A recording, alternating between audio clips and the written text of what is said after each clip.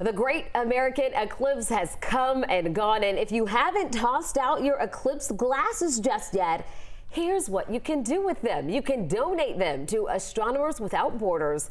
The nonprofit says glasses can be dropped off at all Warby Parker locations, and there are a few here in Metro Atlanta.